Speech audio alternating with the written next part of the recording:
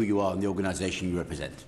Good morning, I'm Melanie Rees, I'm Head of Policy at the Chartered Institute of Housing. I'm Tamara Sandul, I'm the Policy Manager at the Chartered Institute of Environmental Health.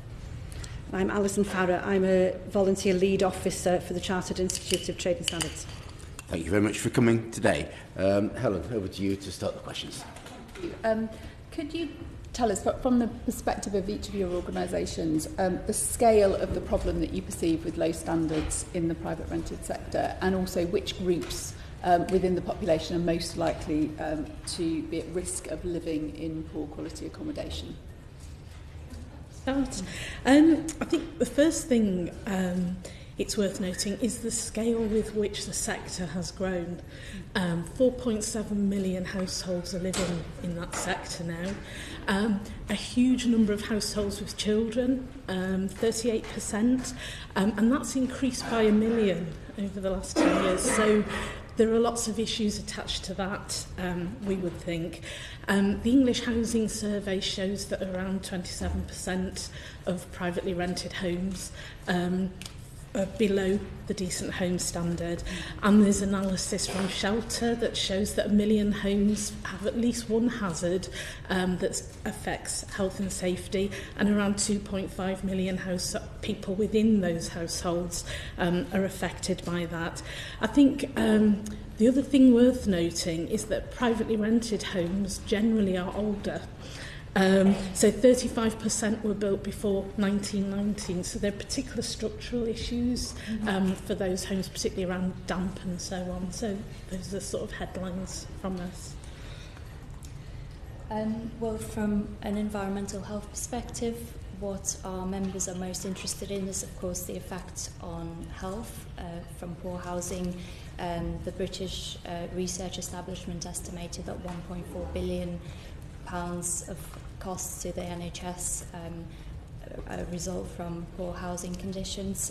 The private rented sector, unfortunately, has some of the worst conditions. Whether you look at energy efficiency, or whether you look at smoke alarms and carbon monoxide alarms, or the Category 1 hazards, which are the most serious hazards under the Housing Health and Safety Rating System, 17% of private renter sector dwellings have one of these hazards. That makes around 800,000 homes, according to our calculations from the English Housing Survey. And the private renter sector has been increasing, and it continues to increase. So even in the past year, whilst the proportion of the sector has remained at 20%, it actually increased by 200,000 homes. That's a huge number, and it keeps growing, and it's a concern to us. Can I explain from a trading standards perspective? Most of this work would be dealt with, the housing standards and the quality would be dealt with by our colleagues in housing and environmental health. What people would come to trading standards for would be issues such as being conned out of the fees, or being misled in some way, something under the consumer protection from unfair trading regulations and that kind of thing. My day job is I work for the National Trading Standards Estate Agency team, but that doesn't at present cover lettings. In that job we do get quite a lot of people who come and query issues about lettings and that kind of thing, so I do have some experience of that. But at present, issues about lettings that come to trading standards would mostly be about being misled into the contract in the beginning, and as well fake landlords and that kind of thing, where people are pretending to be landlords and somebody hands over deposits and turns out there's no property to be let. There's an awful lot of that going on. So that's the kind of thing that we would deal with, so I wouldn't be able to answer your question any further than that. Thank you. Can you say a bit about how each of your organisations work to improve standards in the sector, and also what are the strengths and weaknesses of those approaches and the things that might perhaps be done differently? We are a registered charity and a professional body, so the professional body part of us, we set standards for our members, we set competencies, we ensure that they are up to date and they're doing professional development every year to be up to date. We're also an awarding body, so we ensure that qualifications for environmental health are up to date and they're getting the theory as well as the practice as part of their course and they're well trained.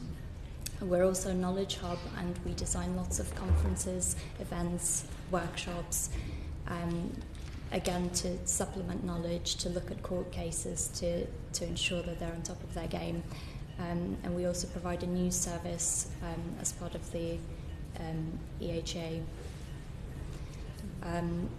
There are lots of strengths to our approach. We try and cover a lot of areas. The weakness of our approach is the fact that we're very, very small, and we would like to do so much more than we are able to.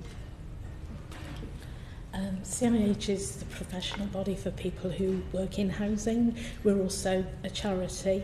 But something we've done recently, which has been quite successful, is developed a qualification for landlords and lettings agents in letting and managing residential property.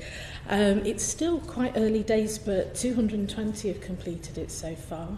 440 are going through the programme.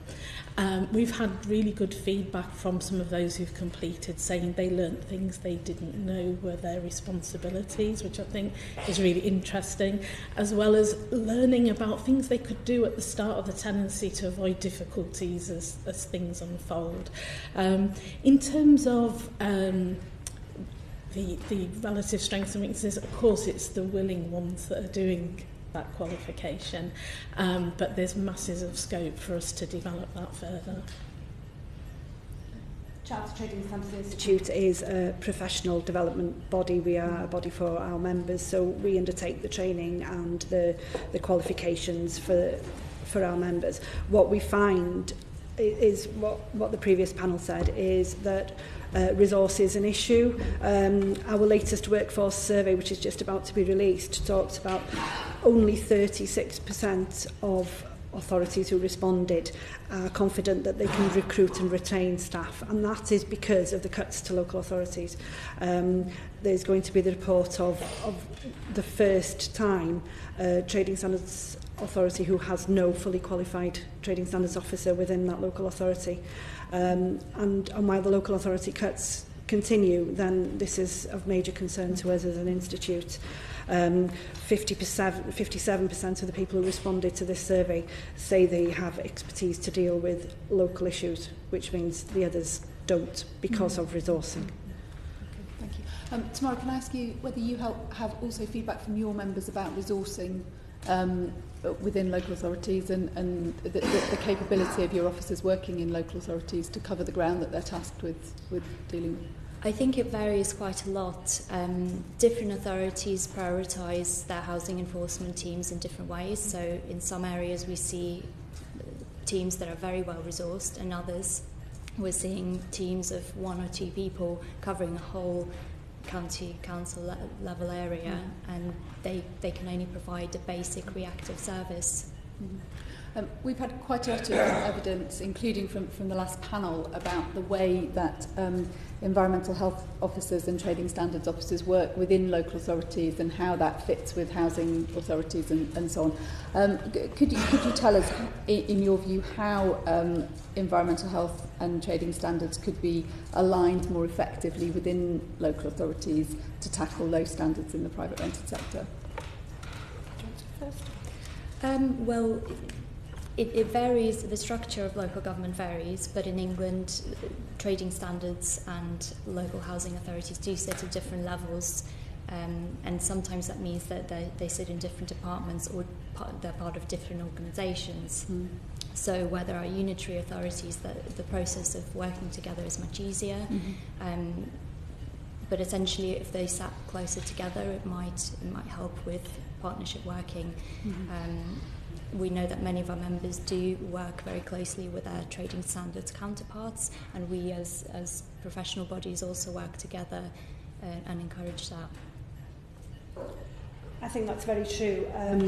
It is different in every local authority. There is scope for collaboration, and in some authorities the two departments sit within public protection or other similar departments. we do different things and we work in different ways. Environmental health would look at the standards of the housing and obviously with the licensing of HMOs and that kind of thing. Trading standards would look at working in a different way. We work very much more intelligence-led rather than inspection-based. So that means we would, it's born of necessity as well, we would have to look at what comes as a priority first. What we would want to do, of course, is to look at the kind of issues that were happening locally within the area and look at national issues and how that could be addressed. There are plenty of opportunities for collaboration work there, and it's something that we would be happy to develop in some areas. Do you have a view from housing about the relationship with environmental health and trading standards? Not specifically, except I think, as we can tell, the arrangements vary quite widely. Several witnesses, including the Residential Landlords Association, told us that many environmental health officers have trouble understanding what their powers are and find it difficult to use them in practice. Would you agree with that statement? And if so, is that an issue about the complexity of the enforcement powers and the regulation, or is that an issue about training and capacity of environmental health officers, or a mixture of the two? Well, we don't think that environmental officers don't understand their powers. In fact, they are trained both in understanding the law and applying it as part of their qualification. They can't graduate until they can demonstrate that they can do both of those things. So the course is both practical and theoretical. We think that comments such as those come from the fact that environmental health officers work for local authorities, and all local authorities have their own enforcement policies, and sometimes those can restrict what an environmental health officer can do. So one of the ways that we believe that could be perhaps improved is the Housing Health and Safety Rating System Enforcement Guidance. Is very old, it's from 2006, and it both says that you have to take a formal enforcement action on Category 1 hazards, but at the same time it encourages an informal approach before anything else. So it says try informal approaches first and use formal action as a last resort. That's very confusing, and I don't believe that that's actually the stance of or the policy of central government at the moment. So having that old enforcement policy in place, which local areas draw from to make their own enforcement policies, is just it's not very consistent.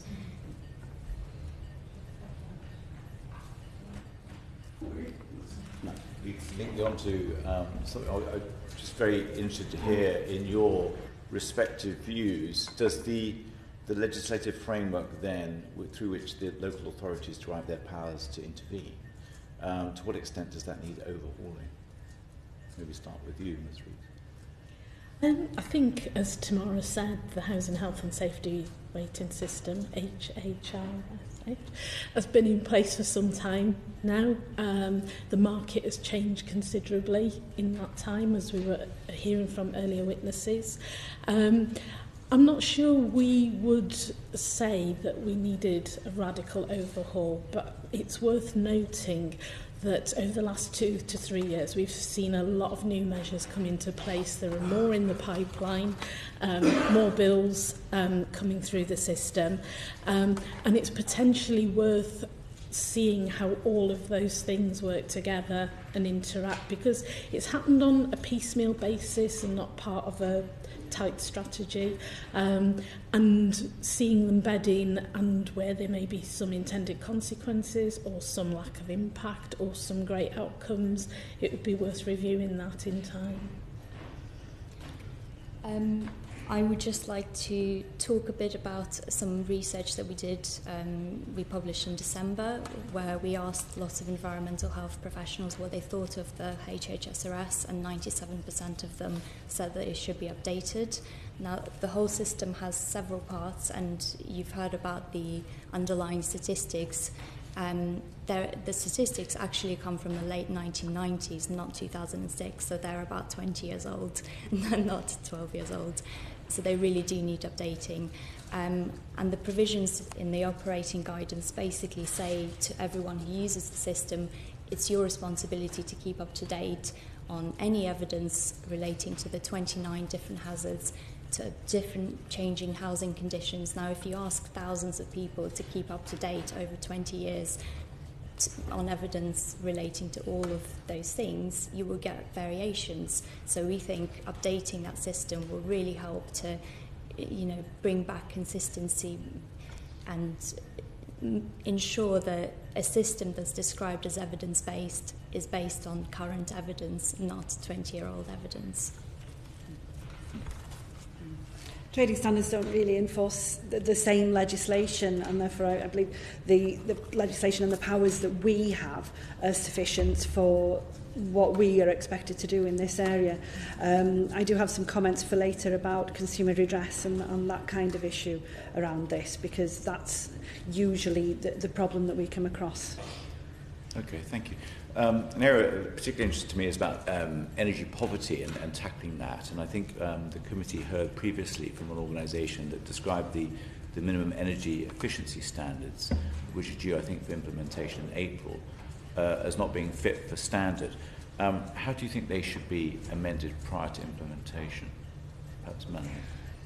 Or tomorrow, I think. Well, the original regulations were drafted with the Green Deal in mind, so landlords were required to bring their F&G rated properties up to an E standard where there was no upfront cost to them. The government's actually recognised that this is a massive loophole because it would require no landlords to make any improvements, so they're now consulting on bringing in a cost cap of £2,500 for those landlords with the worst energy efficient properties, to bring them up to an E standard, which isn't actually very high in itself, I should say, because that could still be really, really cold.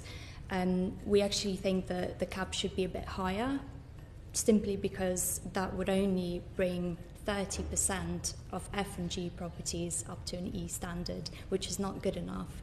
That would leave about 217,000 dwellings in the private rental sector languishing in F&G. And since the government wants to bring all properties up to a C standard by 2030, it doesn't really make sense to allow those properties to sit there in the lowest bands. So we'll be responding to that. We're very supportive of the fact that a cap is being introduced, but we'd like it to be a bit higher. Percent would rise up to F&G standard. So if the £2,500 cap was to be introduced, only 30% of the F&G properties would be raised up to an E standard, so 70% would be left in the worst two standards. How many properties did you say that was? 217,000. Right, thank you. We know that 36% of people living in the private rented sector are living in poverty, so fuel poverty will be part of that. So measures of this kind are really important. I think we have a question about awareness and the extent to which landlords will be aware of their obligations here. We think some landlords and lettings agents, the better ones, will do these things automatically. Although there are some issues around the quality of assessments, they're not always easy to carry out. For instance, insulation under floorboards and things of that kind can be quite hard to assess. I think being realistic, for many local authorities, enforcement may not be high up the list of priorities because of the various pressures and the ways in which they're having to prioritise. Okay, thank you. And finally, you'll be familiar with Karen Buck's bill, which is the Fitness for Human Habitation and Liability for Housing Standards, a bit of a mouthful. How do you think it could be improved from the perspective of your organisations, perhaps tomorrow then?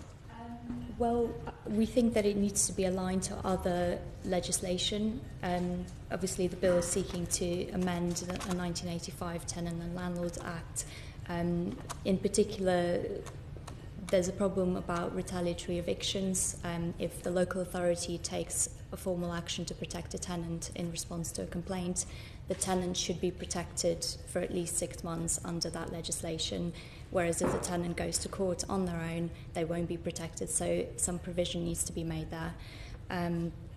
But also, I guess tenants need to be able to go to court with little or no representation.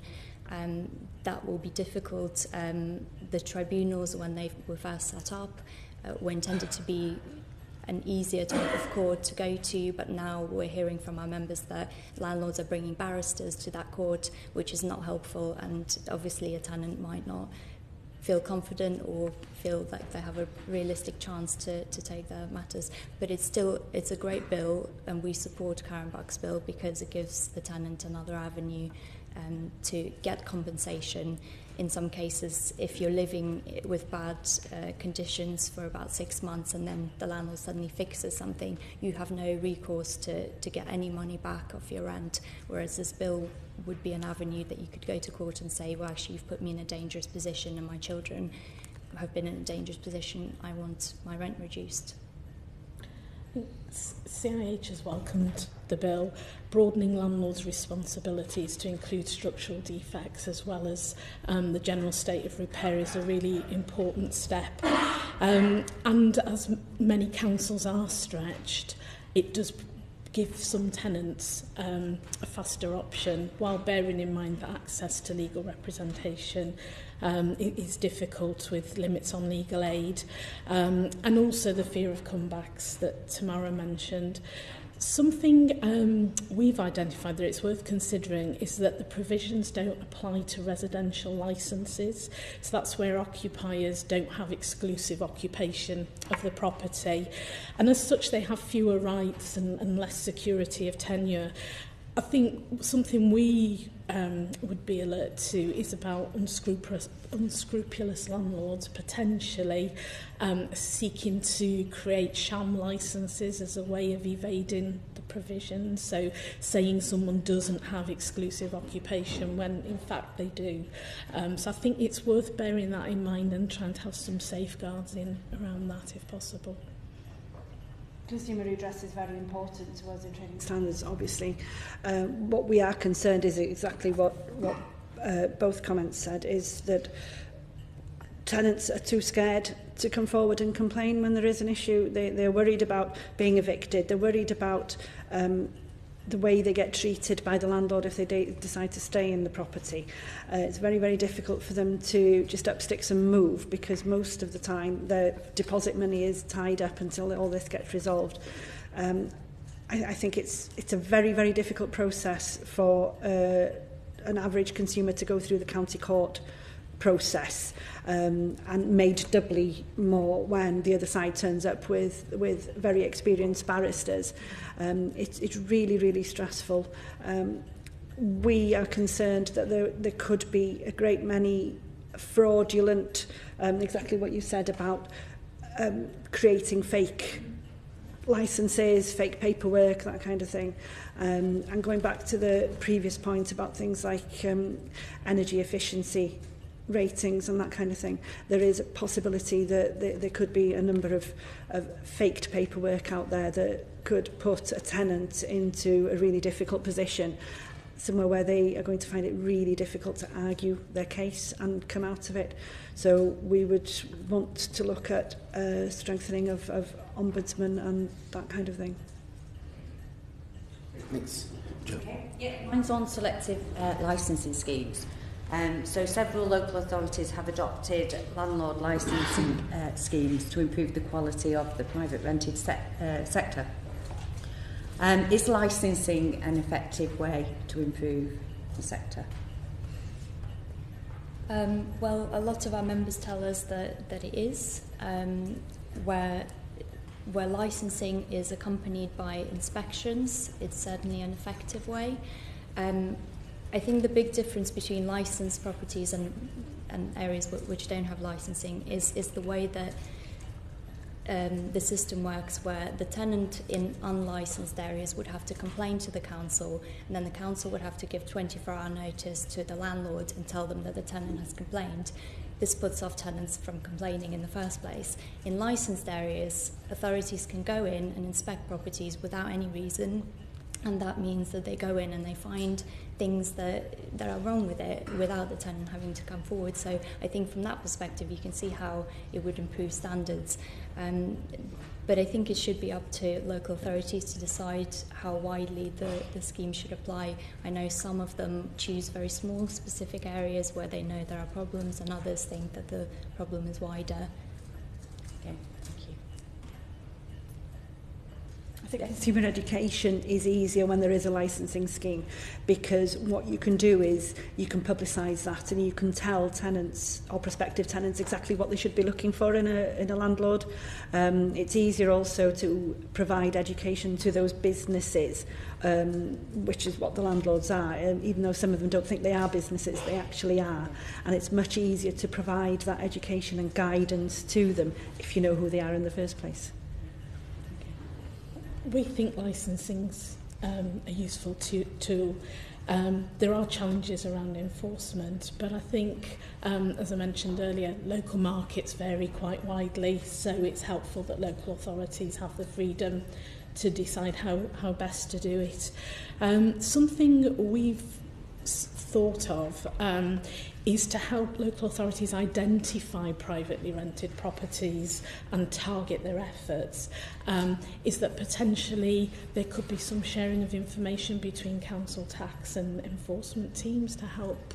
It could be a simple data protection thing, but it would certainly help with pinpointing and having more effective outcomes. Does that actually go on? Is there any evidence of that going on, or is this just something that you... That's something we've considered might be worth recommending. Okay. Yeah. On that same point, what are some of the alternative approaches local authorities could adopt to support letting agents in driving up standards in the private rented sector?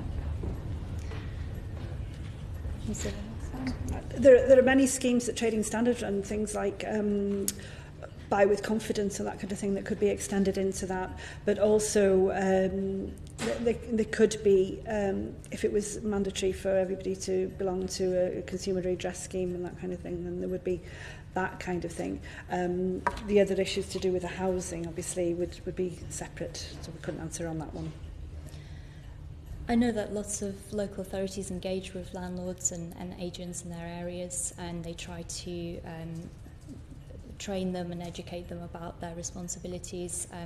In other nations of the UK, there are national registration schemes, like in Wales. All landlords have to do a very short, cheap course on how to be a good landlord, and we believe that that's a good system. If you're going to go in and put other people's lives in your hands, then it's a good way of knowing what your responsibilities are.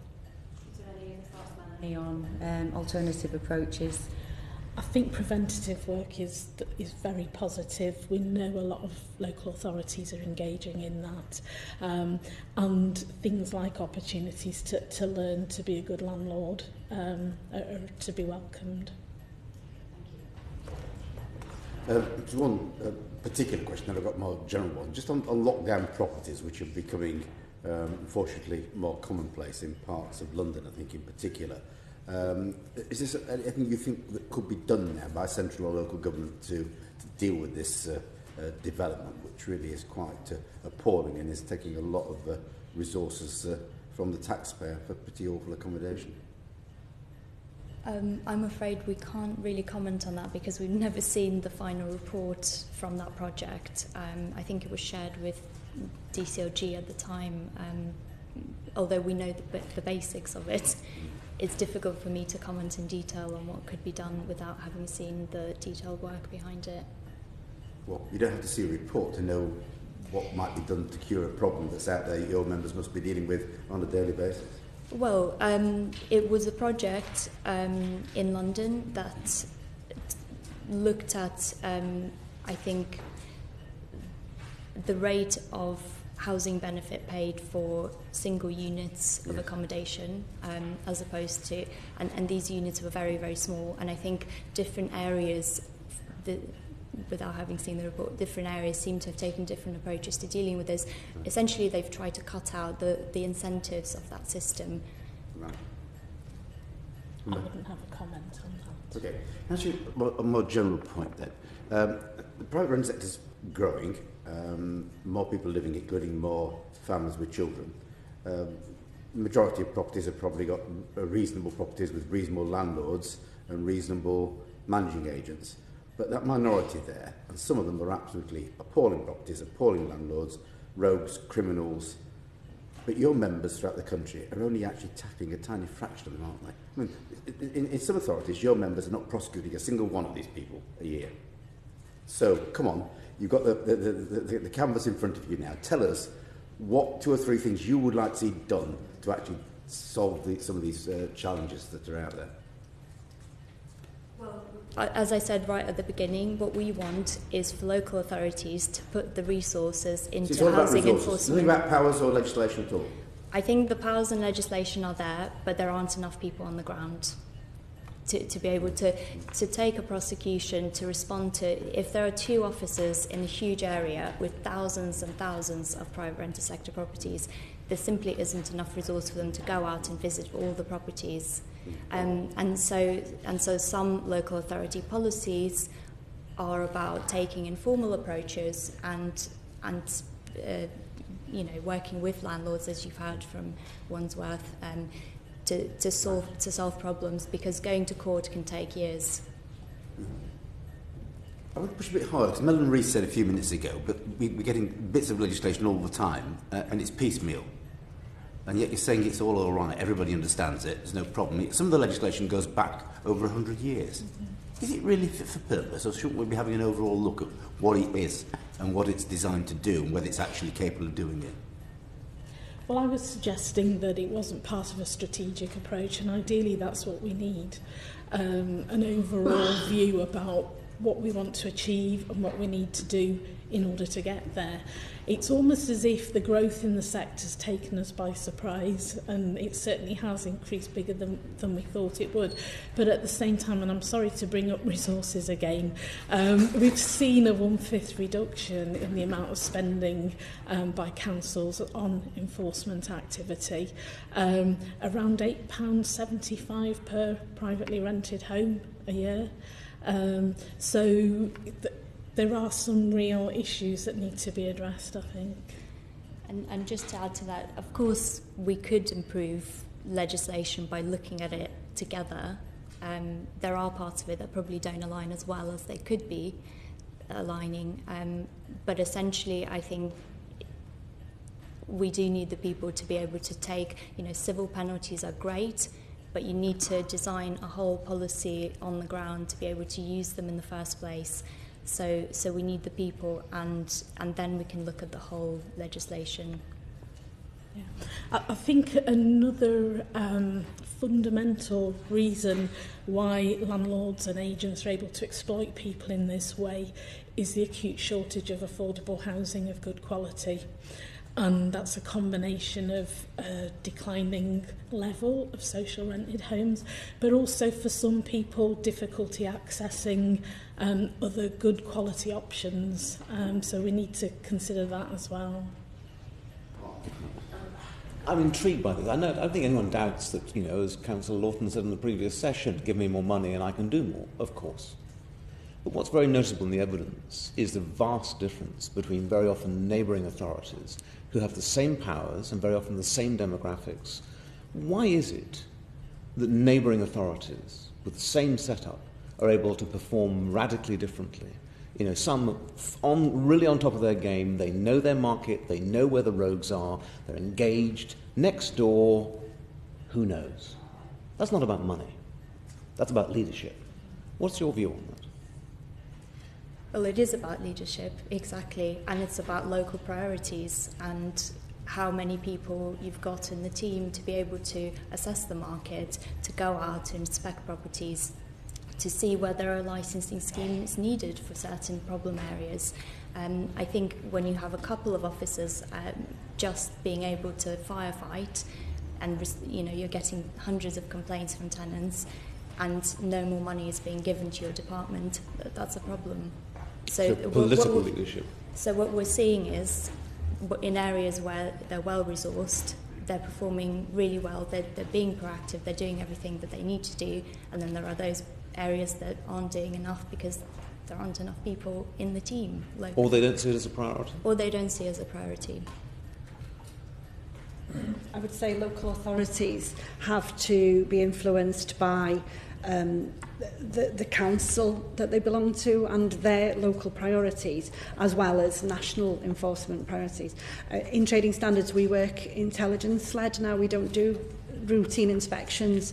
What we do is, because of the massive cuts, of as much as 50% in many authorities to trading standards budgets, then what we've had to do is turn to being intelligence-led, and therefore what we deal with is what we get the most intelligence about there being a problem. We do horizon scanning, we do tactical assessments, and we look very proactively at what we think should be the work that we do. And it's very difficult to balance. I get that, but very often you can literally look at the written evidence and you can see the enforcement levels, the activity levels of neighbouring authorities with very similar resources. And it says to me it's about political leadership in many cases, and that is the driving force. And that's where you see the difference between a housing market that's properly regulated and one that isn't. And so simply saying it's the cuts. If it's the cuts, why are two neighbouring authorities also enforcement levels come from a huge amount of work prior to that. Trading standards work on the basis that we try and advise and give guidance to businesses and work with businesses first. And therefore, if that's what's happened and that's been successful in an area, then you won't see any prosecutions and you won't see any enforcement results. But in effect, what you've done is you've prevented the problem in the first place. So effective business guidance, effective consumer education, effective work in general in that area could prevent prosecutions, which is ultimately what we want. We want the market to work well and fairly. We want consumers protected and we want businesses thriving. We don't want to be out there prosecuting people. What we want is to stop it from happening in the first place. Okay. So in some areas, that might be what you're seeing, is that you're seeing more proactive enforcement work, which means education and guidance first rather than straight in for a prosecution. Okay. One point about the housing health and safety regulations, which of itself is such a mouthful. It's amazing that we haven't got a shortened version of it. But isn't it so complicated that the environmental health acts, I'm sorry, many do struggle to understand fully, and that's the evidence we've had so far. But most landlords don't understand it at all. The tenants probably don't even know about it. So shouldn't we have something which is more relevant that everyone can understand with regard to fitness standards of properties? Don't we need to have a look at it? I think we should have another look at it. I'm not sure going back to the old fitness standard is the way. When we asked this question in our survey, our members who worked under the old fitness standard, most of them preferred a risk-rated approach because it looks at the effect of poor housing on health rather than an arbitrary standard. And also it was recognised, the reason we got rid of the old fitness standard was because the application of it was very variable. But I think we should consider new standards, like energy efficiency is a great example, and we should see how the HHSRS can be improved. Okay. It's something slightly bizarre about a system which says a property can be made fit, not because you go into the property, but because the tenant changes. Not necessarily, but vulnerable tenants, the hazard comes out worse for the elderly and for young people. Yes. But that has an effect on, so the hazards, or when you do the assessment, the hazard is always the worst, but it's when you come to taking the enforcement action that you have to take into account who the actual tenants are. And that's one of the things that should be clarified in the enforcement guidance, because obviously visitors to the property could be the elderly, even if they're not living there all the time. So really, rickety stairs could kill them. Okay, we go on to the draft tenant fees bill. Liz. Yeah, okay. So does the draft tenant fees bill give local trading standards enough and an appropriate level of enforcement power? Back to resources again, aren't we? Unfortunately, we would need resources to be able to enforce this properly, because, as I said previously, enforcement isn't just about taking people to court, prosecuting them and keeping the money for the fines. It is about a huge amount of work before that to do with educating the traders and the tenants, and obviously creating business guidance and making sure that this is being adhered to. It's going to be really difficult to envisage being able to do this work without proper resourcing locally, and there's a possibility that it might be necessary to have a collation of all the work and to have some kind of overarching body over this. No. Okay. So do you think that the financial penalties in the draft bill will be a sufficient deterrent to landlords and letting agencies from breaching the law? I think it needs to be on a sliding scale, and it all comes down to is it the first offence, and the scale of the consumer detriment as well. What you might find is one landlord with one property and one tenant, and it hasn't been going on for very long. Or you might find that there are hundreds of properties involved and huge amounts of consumer detriment going back over years. So I think it needs to be proportionate in relation to the actual consumer detriment involved in the offence and the potential detriment in the future. Right. So does that mean you'd like to see some guidance on the levels if you're talking about a sliding scale? Very much so, yes. It would be it would make sense for it to not start at too low a level, because obviously, as they said previously, when you get to a prosecution stage, you have done an awful lot of work, and there may have been a number of actions before the prosecution, and I think the actual penalties need to be prohibitive enough to stop this from happening again. So do you think the penalties in the draft bill will be sufficient to cover the cost of resourcing this additional work? Definitely not, because at the end of the day there's a huge amount of work that would need to be done. Also, what you wouldn't want is for trading standards to be accused of only doing this work just to obtain the money from the fines, because that's not why we do any of the work that we do. We do it because the intelligence suggests that there is consumer detriment or business detriment, and that this is a market that needs working. So the work that would need to be done in producing the guidance and actually working through this with the business is a huge amount of work, and what you would get at the end from very few prosecutions would in no way reflect the amount of work that you put into it. So that kind of preventative work isn't accounted for? Never accounted for. No, it's never accounted for. And this is the issue that Trading Standards has at the moment, is that the preventative work is very, very expensive, and with the cuts that we're facing, we're going to find it more and more difficult to do that work. Okay. And I think in your submission to the government's public consultation, the Institute said that landlords and letting agents who breach the fees ban should be penalised by a banning order offence and a civil penalty of up to £30,000. What was the reason for that?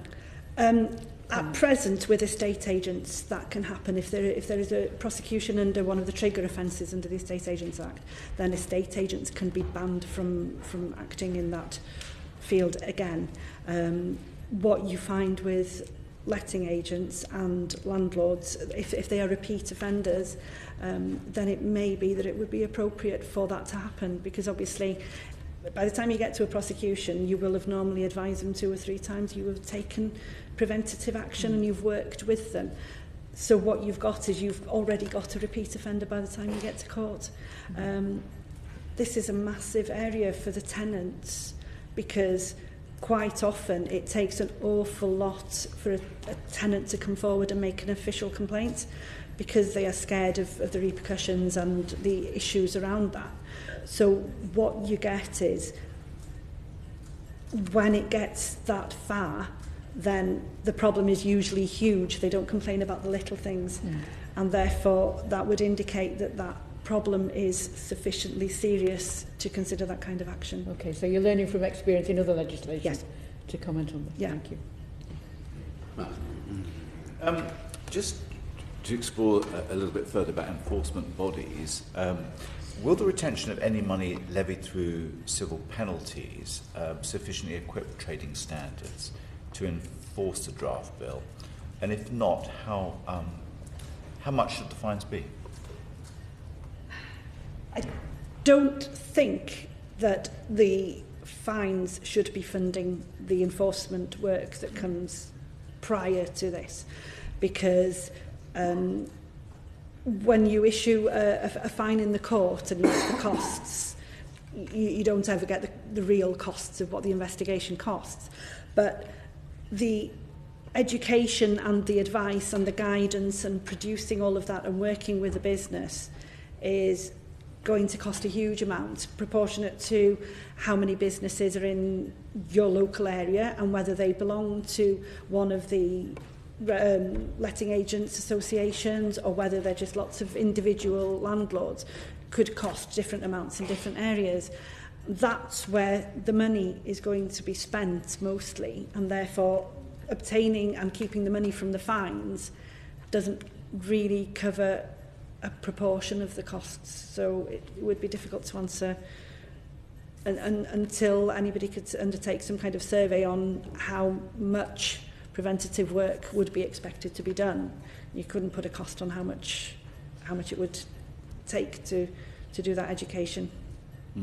It's obviously a real challenge for local authorities given the existing pressures. You know, they're really under a lot of pressure, I think, with having to deliver more with possibly less. And of course, as has been explained, there is this explosion in the private rental sector. So there is a desperate need to kind of ramp up the enforcement level. So the money needs to come from somewhere to make sure we have good standards across the piece, really. How do you envisage the lead authority interacting with the local authorities? If I can draw on my experience where I work with the estate agents team at the moment, rather than obviously speaking as behalf of the Chartered Trading Standards Institute, the lead authority for estate agents, we work as an overarching body. We work very closely with trading standards and other enforcement agencies. We work a lot on intelligence sharing and producing guidance and working with the local authority and finding out about prosecutions and issues that they have going on that they then pass to us. So I would imagine that it would work in a very similar way. Okay. And are there ways the bill could be simplified to support enforcement better? There could be one lead enforcement authority for estate agents and lettings rather than to have two separate bodies. There's quite a lot of crossover. At present, this wouldn't be possible because the legislation provides for a lead authority have to be in England, and the estate agents team is hosted in Wales, but that could be amended in legislation. Okay, thank you. Okay, are there any loopholes in the legislation and the intended consequences that you think we ought to be looking at and recommending that should be addressed? I think from CIH point of view, we welcome the proposals overall. We know from our members that finding the money for upfront fees is a real barrier to people trying to find a home, including those who are threatened with homelessness. For us, we would like to see it come into effect as soon as possible because we have the Homelessness Reduction Act coming into effect on the 3rd of April, and it would play an important part in removing barriers to access. An area of concern is around default fees. That's already been mentioned, both in terms of the lack of definition around what could be included there and also what reasonable charges might be. And a concern for us is that potentially that could be exploited quite considerably by perhaps less scrupulous agents. Also, the maximum tenancy deposit up to 6 weeks' rent is quite high. I know it won't always be charged, it's a maximum, but you could be looking at an average of around £1,000 up front or £1,800 up front in London. Again, that's a potential barrier, so we would wonder whether 4 weeks would be a more appropriate figure. And we really welcome this draft bill, because we need to remove as many barriers as possible for people moving away from poor accommodation to better accommodation. There'll still be barriers there with the deposit being quite high, but I would echo the default fees concerns that you've heard from other people. We don't want to leave any loopholes in this bill that would just allow agents to charge tenants by a different route, because to amend the bill again will take a really long time, and we want to, and I know I've had so many people asking me already, have the fees been banned, and I've had to tell them no, they haven't been banned yet. The point was raised by previous witness from Boston about the issue for district councils, perhaps in a fairly rural location with a county council organisation often based some miles away. Do you think that the legislation can be enforced by others than trading standing officers, maybe private sector housing officers, environmental health officers who go into the properties anyway and work in the area? Could powers be delegated to them? I think it's different legislation, and it's looking at the fairness of the fees, isn't it, and what should be done. I think trading standards are enforcing very similar kind of legislation that would cross over with this in a way. For example, consumer protection from unfair trading regulations talks about misleading statements, misleading omissions, and things said to induce people into contracts. So there's quite a lot of crossover with legislation that trading standards originally enforce. So I think the fees and the upfront stuff come into inducing people into the original contract. The actual standards and the quality of the housing is completely separate, because it's two separate issues. What you've got is the way that people are induced into signing this contract and coming into okay, in the beginning. Take the point, but during the course of the tenancy there may be arguments about whether the price of replacing a key can be taken from the holding deposit, or there may be issues about trying to get fees back from tenants through a termination agreement of some kind. These are going to come up during the course of the tenancy. Do we really need a separate set of officers to enforce those when other officers are already dealing with the housing conditions maybe in the property? I think as long as there's a good relationship between trading standards officers and environmental health, information can be shared and issues can be shared, but they are slightly different issues. Right. I think we already do work quite closely together. There would be occasional things that would get passed between the two departments and work jointly on occasion. Things like charging extra for using utilities and that kind of thing would already be dealt with by both. I think there are plenty of capabilities there that people could work together. I don't think it's been an issue in the past. Right. Thank you all for coming to give evidence to us this afternoon. Thank you. Order. That brings us to the end of the public proceedings for today. Has